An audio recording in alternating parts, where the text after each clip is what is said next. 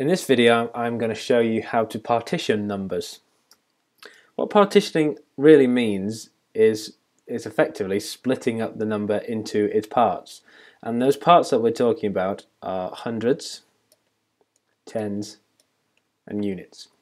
So when you're asked to partition a number, effectively all you've got to do is split it up into its parts, and it looks a little bit like this.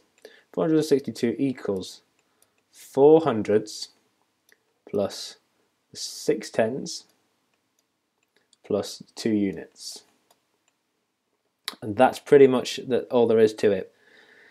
I would recommend writing the place value letters above just in case you're not sure, because as they get bigger sometimes it's a little bit more challenging.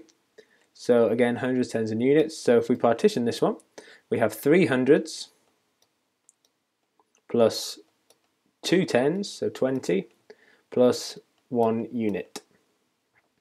And finally, same again, we have 9 hundreds plus 8 tens, so 80, plus 9. And that is pretty much all there is to it.